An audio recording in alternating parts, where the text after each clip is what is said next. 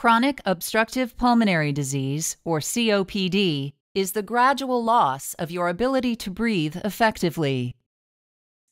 Normally, as you inhale, air moves freely through your trachea or windpipe, then through large tubes called bronchi, smaller tubes called bronchioles, and finally into tiny sacs called alveoli. Small blood vessels called capillaries surround your alveoli. Oxygen from the air you breathe passes into your capillaries. Then carbon dioxide from your body passes out of your capillaries into your alveoli so that your lungs can get rid of it when you exhale.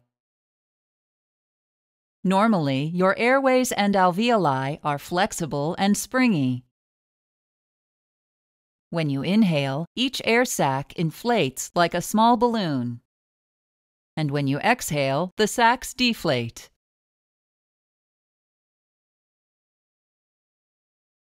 Smoking is the leading cause of COPD. However, it may also be caused by long-term exposure to other lung irritants, such as air pollution, chemical fumes, and dust.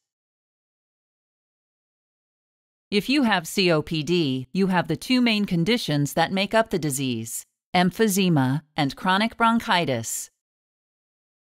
In emphysema, your airways and air sacs lose their flexibility, making it harder for them to expand and contract. Emphysema destroys some of your air sac walls, leading to fewer, larger sacs that provide less area to absorb oxygen from the air you breathe. The symptoms of emphysema include wheezing, shortness of breath, and tightness in your chest. With chronic bronchitis, damage inside your airways causes the lining to swell, thicken, and make mucus. You develop a persistent cough as your body attempts to get rid of the extra mucus. The symptoms of chronic bronchitis include an ongoing cough that produces a lot of mucus, shortness of breath, and frequent respiratory infections. The damage done to your lungs by COPD cannot be reversed, and there is no cure for the disease. However, treatment can slow the progress of your disease and help you feel better.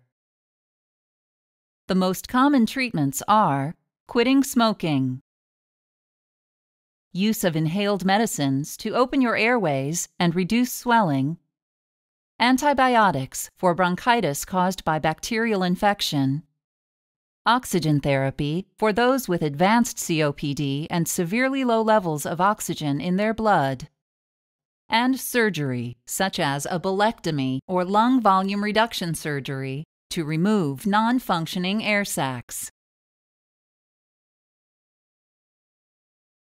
The best way to prevent yourself from getting COPD is to never smoke. If you are a smoker, quitting smoking reduces the chance you'll develop COPD. You can also limit your exposure to chemicals, fumes, and dusts that may cause COPD.